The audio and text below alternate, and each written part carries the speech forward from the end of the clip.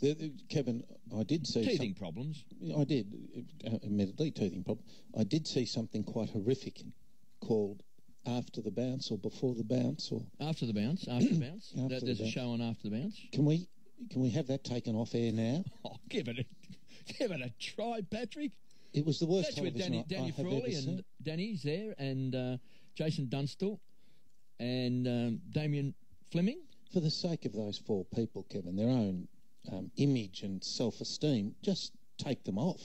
But that was on. It's always been on the Fox Sports, hasn't it? Before the channel was created. It's the It was worst. called Before the Bounce. Remember? Now it's Well, I don't After the care. Bounce. It's got to be called something, Kevin, and it's got to be called off. What didn't you like about it? Well, it's puerile. People wearing all sorts of things on their head and tight shirts and talking drivel, Kevin. Got to get rid of it. Okay, get rid of it. Absolutely. We have to start a campaign, Kevin. Sledgehammer effect.